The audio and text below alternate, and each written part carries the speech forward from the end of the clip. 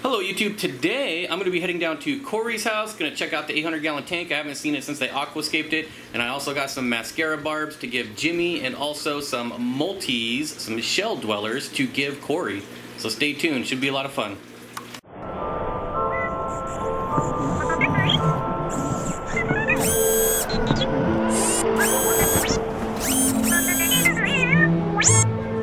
So the Mascara Barbs have been living in this tote for the last couple days, and it's probably going to be kind of a pain to get them out of here because I can't see them there.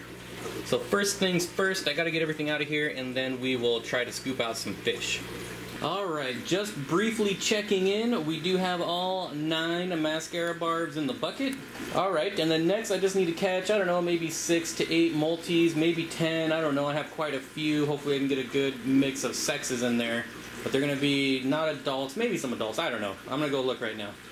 Alright, there we go. There's one scoop of the net. I definitely got 2 males. You can see right there, there's a male, there's a male. Definitely at least 4 females in here. That one might be a male too. So it should be a nice good mix of sexes to get his colony started out. Got the Mascara Barb. Now I just need to find some lids and then I'm on the road. Alright, so we're all packed up. It was a little chilly out, so I got my awesome cichlid peeper hoodie on. And now I'm going to head down to Cory's. Alright, so I'm here at Cory's, here with Jimmy, and tell us what you're doing. I am throwing your Mascara Barbs in here. My Mascara Barbs? Or mine now. Right now I'm cleaning everything up though. I usually clean them up daily. Got a little pines.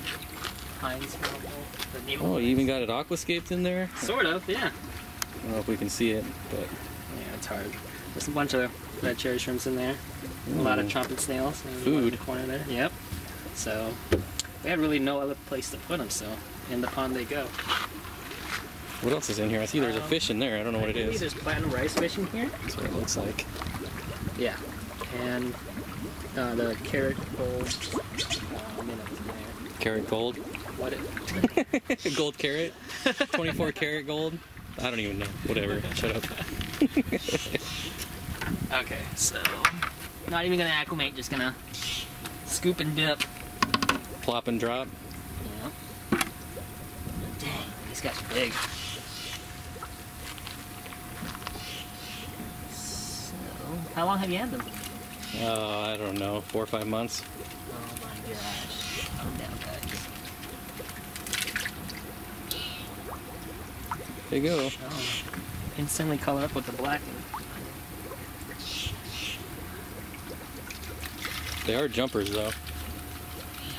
Hopefully they won't jump. This is a pretty good clearance though. I don't know. They were clearing the bucket. Of course they were also scared. Are you serious? Mm-hmm. That's a pretty far jump. Say hi. Hi! Far. Alright. Do you know what the temperature is in there? 77. Oh, perfect. The black draws the heat, so they heat up pretty good. Yeah, they're gonna like that better than my little tote. Well, look, them schooling already. That's cool. I like that. And they're already coloring up. Yeah, they are. Nice. Should have brought the underwater camera. You have one? Where's the GoPro? Yeah, I have a like $20 GoPro knockoff. Oh, the Z or Yi or whatever? Whatever Chinese crap. Yeah, I'll put the GoPro on there later. Alright, so we're checking out the baby turtles eating bloodworms. How many do you have now? I don't know. I honestly don't know the count. I can see 3 there, 2 there, 5 here. Yeah, they're just hidden all over in this wood. Yep. Of course, I can't see with the glare. Yeah, the glare makes it impossible, but some on top of the wood. There's a bunch nested like in the wood. Like there's 1, 2, 3, 4 right there, and then above is at least 2, 3 more. And then there's 1, 2, 3, 4. Someone on the camera will have counted that up, plus 2 more up here. So whatever that number is. And are you going to keep this puffer over here? Yeah. Last time you were undecided. Does he have a name yet? Ladybird. Ladybird? Yeah. What if it's a guy? Ladybird. Alright. Yep. Who picked that name? I did. Alright. Because my very first puffer was Hank from King of the Hill. Ladybird. Oh, the dog. Yeah. Alright, alright. So that's how that came to be. Alright, I get it. And so yeah, now I gotta put in a big tank. That's half the reason why like that's getting torn down over there. One, they're too tall for me, so that's a problem. And two, I want to put some bigger tanks over there. And, you know, if I love those, we'll put some more big tanks in through here. But that's step one, is see if I want bigger tanks or I just need less tanks or whatever it is. I think you want bigger tanks. I think so too. So I'm going to do that. So that's why I bought those 4 125 gallons. That's the plan over there, is actually 4 125s at like where I don't have to get on a ladder. That sounds awesome. Yeah, so here's where we are, well, where Cory put the multis. Just a tank I had crushed coral in, and obviously there's plants. I don't have any shells yet, but I'm gonna order some shells, maybe on Amazon or something. Can you just bring some home from the store? We sold them, if you can believe it. We're out of shells altogether. Well, Shellies are pretty popular right now. Yeah, so now I gotta decide how big of a tank. Could be huge. My wife loves them, so. New fish for the wife's tank? Possibly. We're talking about doing a whole redo. That's why it hasn't shown up really. And ever since we did the house remodel, it's been covered in algae, and we need to do something, but we haven't chose what to redo yet. And maybe it comes out here, maybe it stays in there, maybe this, like I know I'm not going to keep it, well I won't say I know, but most likely I will not keep it to only 20 gallons just because I really love this fish. And you know, my first time I ever did multis ever, which was the second, no not the second aquarium, but it was my original aquarium ever, but the second thing I did with it was multis and sips. And that was a long, long time ago, and I really enjoyed it. And this will be like the 3rd or 4th time I've had multis. You know, I get them for 2 years, you breed them, you get a little bored, you want your space back, and then I haven't had them for about 2 years, and so now I want them back. Before this I had the Similis, and that was back at my old house and everything. I was under 2,000 subscribers when I had Similis. It was a long time ago, and so. Did you have to go to the doctor for that? That's right. Yep. Yep. You know, dang, not the Similis again. But yeah, I like keeping them. Well, this isn't gonna be a shock, but I actually like keeping these with guppies and things like that. No. You put them in a taller tank. It actually works. I've done it, and you get all the color. They just Didn't I just see a guppy roaming around in there? There is a female guppy in there. Yes. I'm pretty sure there's a guppy in every aquarium in this building. I swear, they're everywhere. All right, so. As I scare all these fish, here with Jimmy, tell me about these gobies. Well, where'd they go? Oh, there he They're is. back here. So these gobies came from, actually Kang Lee had shipped them to me, and the place where he got them from, this is their 2nd time shipping to the United States. So I guess they're pretty rare. Well, what kind are they? They're called Chinese Mandarin gobies, but when you Google them, of course, the seawater ones, or saltwater ones pop up. It's still seawater. Yeah, same thing. But they look really cool. As you can see, like you saw earlier, the eyes are totally iridescent. Yeah, of course, But- I just scared them. Yep, they're gone now. But, So it's a male and a female? that's what we're guessing. And you're going to spawn them, right? Well, they haven't been too happy moving around Moving across the country? states and being in a hot car and everything. But they're probably some of the hardiest fish I ever had. Yeah, at least they made it. Yep, they made it. All right, so here we are at the 800 gallon. And I saw you swimming around in this thing recently, didn't I? Yes, you did. So did everyone else, For I'm sure. comparison, look at this. Wait, let me get back a little bit. This is insane. Without killing myself. Yeah, but you're only, what, 3 feet tall? Yeah. And a half. Yeah, I'm 5'7", so this is pretty crazy. Oh, I didn't even notice you had the overhead sump going now. Yeah, look how clean that water is. Yeah, it's. Because there's no fish in there. Look. Comparatively, there's still 29 4-inch clown loaches in there. Let's. It just looks like there's nothing. Look, I can see one. See? Oh, there's 2. Yeah, you gotta stop moving. They're still real skittish, especially with the sunlight coming in and stuff like that. So. So, throw you under the bus. What else are you going to put in here? I don't know if you've announced it yet, have you? Kind of. I know that we're gonna do clown loaches for sure. I'm pretty set on tiger barbs, but I go back and forth on it every hour because once they go in, I'm never gonna want to catch them back out. And then I do. So, are you going back and forth because you have something else in mind, or? No, just because. Well, what I don't want to have happen is I don't want to put 300 tiger barbs in there and be like, oh, that's not really what I was going for. And then what I'll do is it won't look bad. It's not gonna look bad. But if I don't go, oh, this is magical. I love to sit here and watch it. I'll have let myself down. So far, I love to sit here and look at this tank, but I don't want to be filled with regret going, dang it, why didn't I do Odessa barbs? Or why didn't I just do more loaches? Or why didn't I do...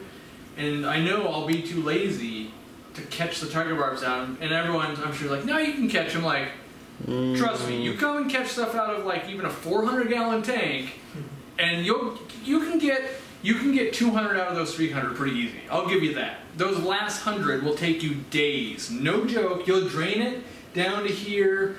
You'd either have to take out every rock and everything, or you're not going to do it. And so, yeah, I really, because right now I love to see the school of the clown loaches, and what's probably going to happen is the tiger barbs look so close to clown loaches, they'll school together, and I might lose the really cool effect of just the clown loaches moving around. And so if I went with Odessa barbs or just anything else, they probably wouldn't school up, and that might be even cooler. But at the same time, tiger barbs and clown loaches in one big school looks pretty cool. So I do have them. So like I'm close enough that I own 300 tiger barbs. Like could happen at any minute. And then I also have a giraffe catfish that might. Oh, is that what that was? I saw it. Yeah, I got a giraffe catfish that might be the monster fish in here, just because they're cool.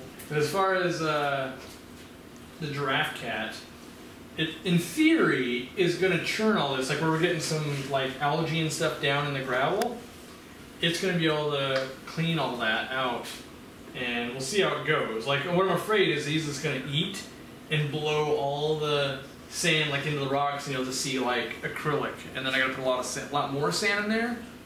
But at least the giraffe cat eventually gets big enough you can catch him back out. Because he's, you know, once they're a foot or so, it's not that hard to catch a fish that's big.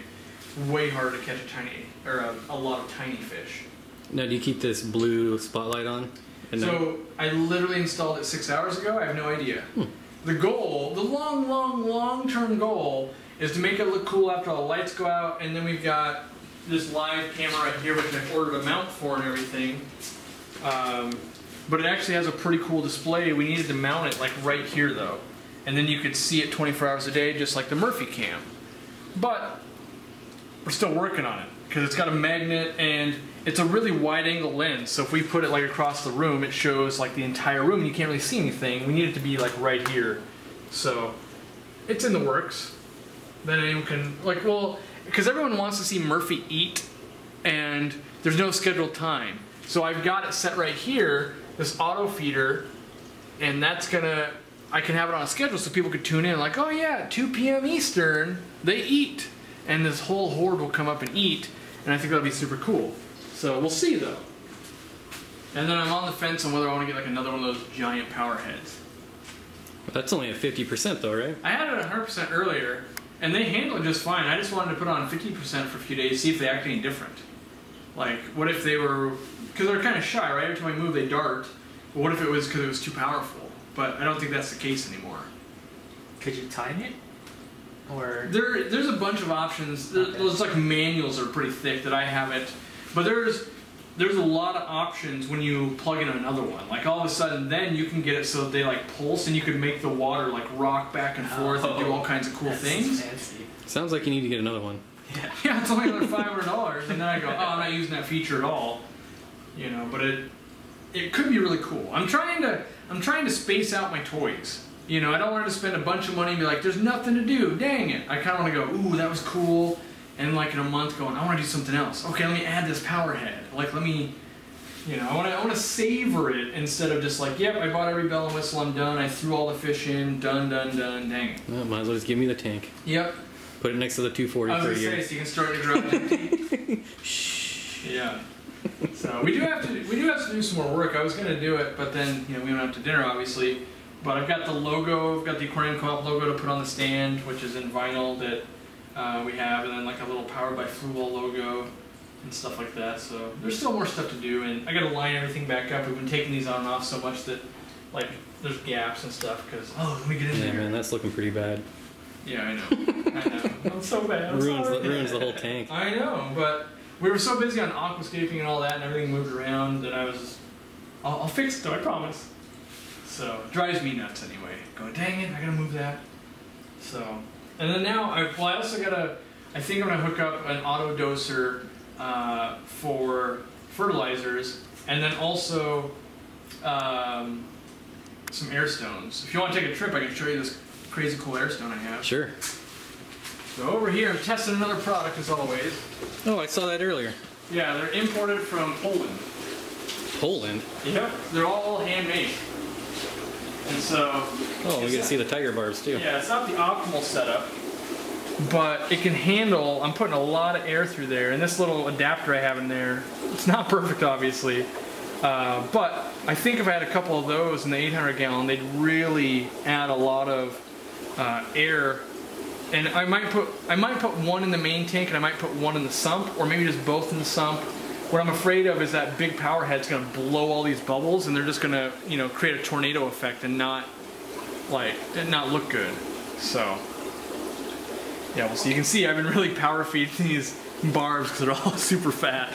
Yeah, I think that's gonna look pretty sweet if you do barbs. Well, they really school well, and that's what I really like about them. So I think it's gonna look cool. That's why I'm obviously investing time and money into this, but I just haven't convinced my own brain. Every hour I'm going, but what if it's the wrong thing? No, I don't want to like ruin it. Well, that's why you just throw Jimmy in the tank and he'll catch them. Well, then I just have to put a predator in there. That's what you have to do. Is something that'll eat them. So in here is the next group of clown loaches to go in. A little bit smaller. I couldn't buy as bigger ones, but there's 58 of them in here. I had one loss through quarantine so far. You can see there's meds in the water, and I used flubendazole. So first I did my normal routine of like Icex, erythromycin, and general cure, and then I put them through flubendazole, which I found is a liquid version. And so I've been playing with that, and I've only dosed it like with 4 or 5 tanks, so I'm not ready to like tell everyone like, oh, this is the dosage that works well, but so far it's working well in the few tanks I've used it with shrimp and clown loaches. And so I figure if I can get those, test on a few more hardier fish, and their dosage is probably okay, but I don't want to, you know, release something that's horrible on people without knowing what I'm doing, so that's what I've been testing. So do you have any plans for the warriors yet? Not yet. I just keep growing them because right now I think they're the ugliest fish on the planet, but when they get this big, they're like one of the coolest looking fish on the planet. So they get this really cool olive green color, and I want to breed them kind of bad, but that's, you know, if we put the 125s over here, I'm totally thinking I can play with some more of that stuff. And so that's mostly why it's like, yeah, let's set up big tanks, and then like if I really, really fall in love with them and the clown loaches destroy those plants, we'll just put them in with the clown loaches. Because clown loaches do this to plants. They poke holes. And that's just kind of what they do. But sometimes you'll get a group going and they won't touch plants for 2 years. And then one day they'll decide, oh, these are tasty, and destroy them. In that case, I'll put Waros in there. Alright, so that's the video. Thanks for watching. Remember, subscribe and like, and see ya.